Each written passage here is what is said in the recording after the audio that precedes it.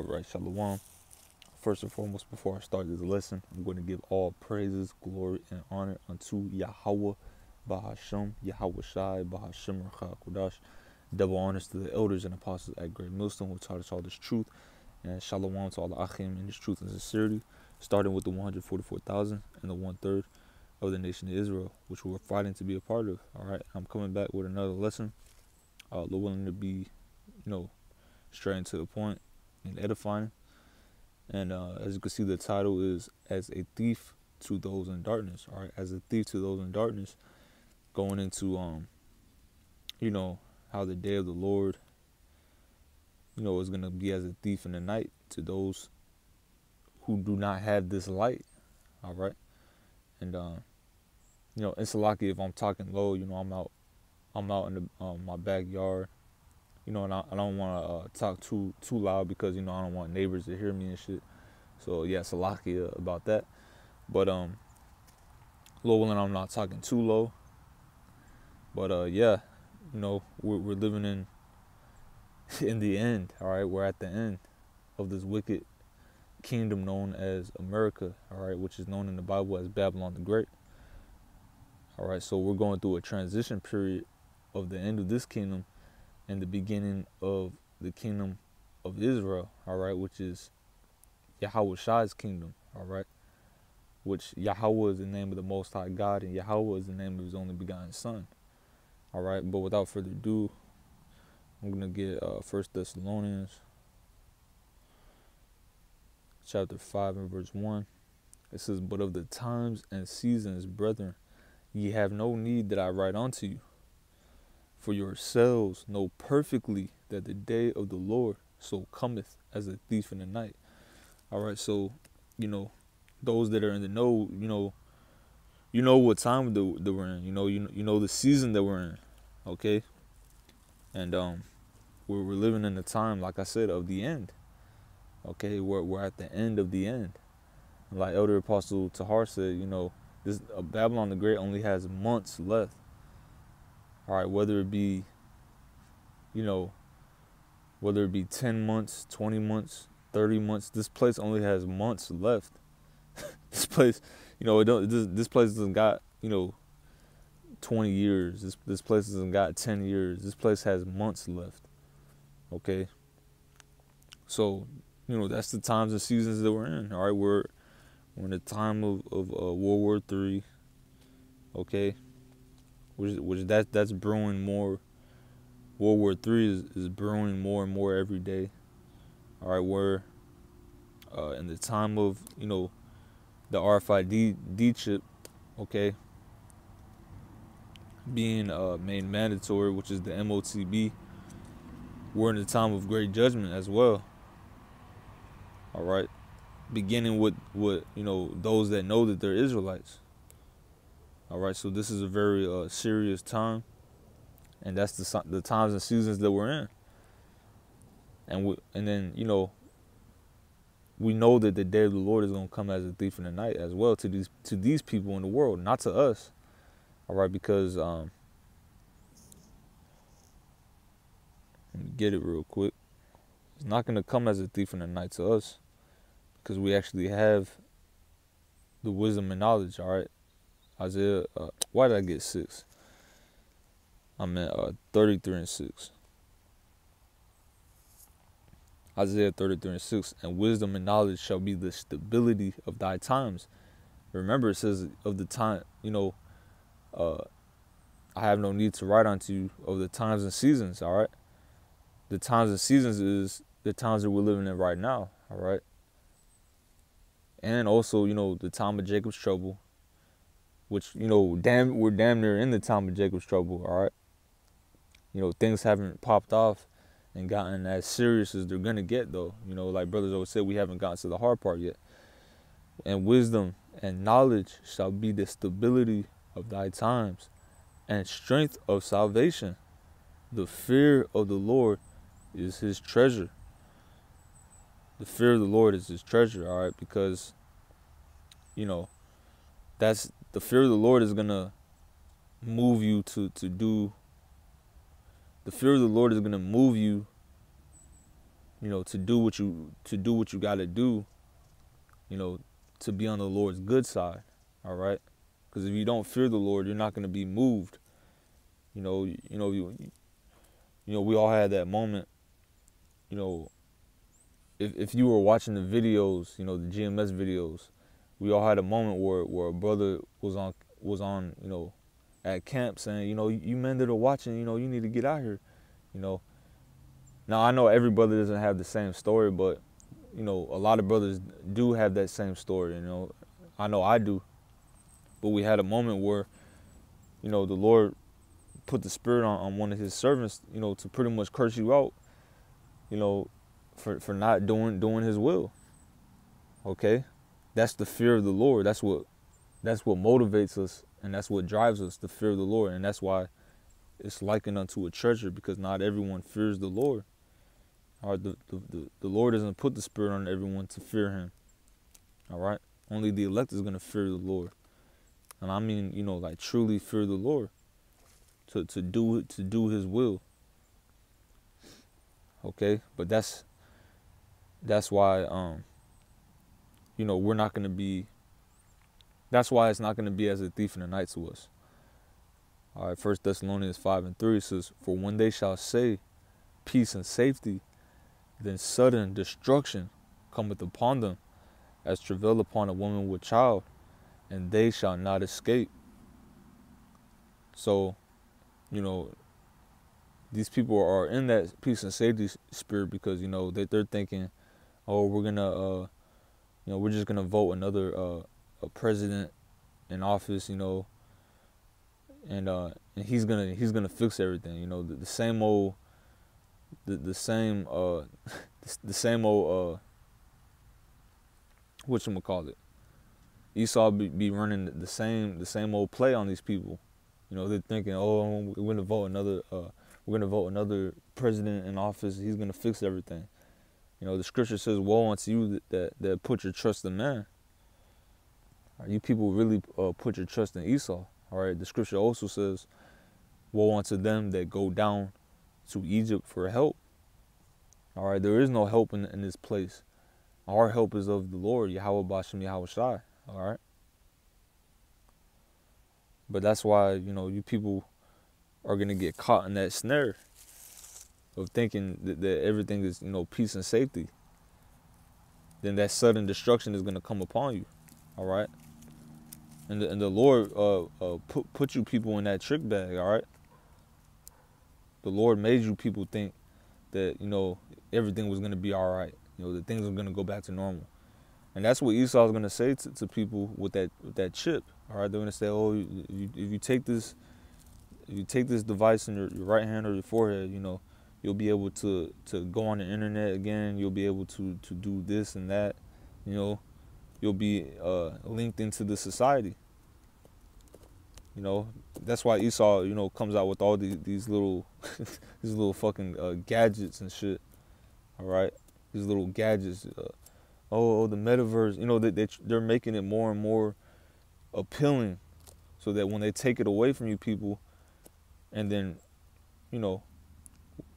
whether it be from a so-called cyber attack or whatever, they're gonna take the internet away from you people, and then when they bring it back to you, they're gonna present it with that chip. All right, they're gonna make you people want to go back to the way things were, but like that movie, Leave the World Behind. There is no going. There is no. How did they say it in the movie? I forget exactly how they said it, but they pretty much said in that movie, there is no going back. There is no going back to the way things were. All right, there was somebody in that movie said something like that. I don't remember the exact words, but that's pretty much what they said. Roughly paraphrasing. There is no going back to the way things are, and that's what the scripture is talking about. Let me read it one more time. It says, "For when they shall say peace and safety, then sudden destruction cometh upon them, as travail upon a woman with child, and they shall not escape." So they're gonna be thinking, oh, we take that chip, we'll be able to go to the grocery store, and I'm really just talking about. At first I was just talking about, like going back to being able to get on the internet and shit like that. No, it's gonna be even deeper than that. It's gonna be food. You know, you won't be able to buy any groceries. You won't be able to work, all right, without that C-hip. But that's how they're gonna tempt you with it, all right. Really tempt us. They're gonna, the hour of temptation. Matter of fact, let me get that real quick.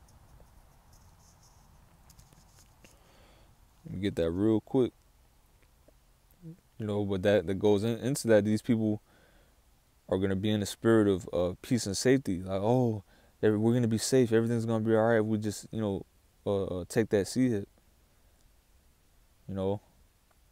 Which we're here to tell you that's not the case. This devil is, going to deceive you into taking that. All right. And once you take that, you're still going to be destroyed. All right.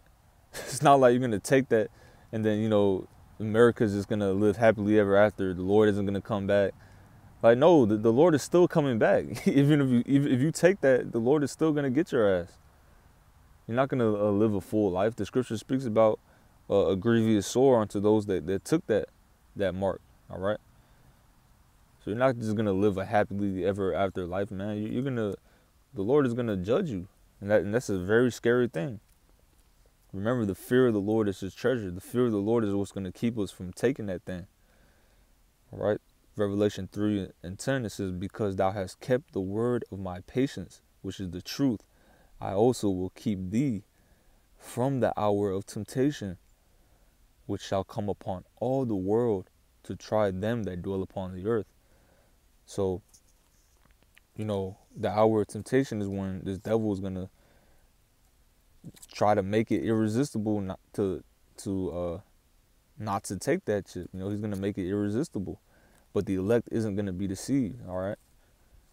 Like Yahweh Shah said in Matthew 24, this devil is going to be doing all type of miracles, healing the blind, giving sight to the blind, those that are deaf, giving them the ability to hear again, making the lame walk. This devil's going to be doing all type of miracles with that C-hip, with that chip, to the point. And also with their Project Bluebeam and shit like that, putting projections in the sky, which they're already doing that. All right, I seen videos, I think in Vegas, where they made it look like a portal opened up in the sky and some type of demonic looking thing came out of it. Well, that's Project Bluebeam. This devil, Yahweh Shah said, they're gonna be doing so much miracles and lying wonders to the point to where even if it were possible, they would have deceived the elect. All right, it's going to get to that point to where even the elect would have been deceived if they weren't of the elect. All right. Our faith is going to be tried to damn near the point of overthrow. All right. It says, where is that? I also will keep thee from the hour of temptation, which shall come upon all the world to try them that dwell upon the earth. Behold, I come quickly. Hold that fast which thou hast, that no man take thy crown. So Yahweh Shah is coming back very quickly, man. And we got to hold on to this truth, for dear life, because our life really does depend on it. So going back to this. For when they shall say peace and safety, then sudden destruction cometh upon them, as travail upon a woman with child. Just like a woman that's about to give birth, she can't stop the baby from coming out. That baby's coming out. All right. There's nothing you can do to stop it. It says, and they shall not escape. Meaning, the prophecies are going to happen regardless. You can't escape the prophecies. All right. You can't, I'm going to take the chip so things could go back to normal. You can't escape the prophecies. Things ain't going back to normal. America's going to be destroyed. All right. It says, but ye brethren are not in darkness, that day should overtake you as a thief. We're not in darkness, man. We got this marvelous light. All right. That's what the scripture says. The Lord called us out of darkness into this marvelous light. So we're not in darkness. We're not stumbling around like you people. We got the answers through the spirit and power of Yahweh Ba'ashem Yahweh Shai. The Lord revealed the truth to us, so we can see. We can see clearly. All right. I can see clearly now, the rain is gone. Like that song, we can see clearly. But you people, you people are wearing rose tinted glasses. All right. You're looking at America like it's gonna go back to normal. You want this place to go back to normal. You people, you want this place to continue on.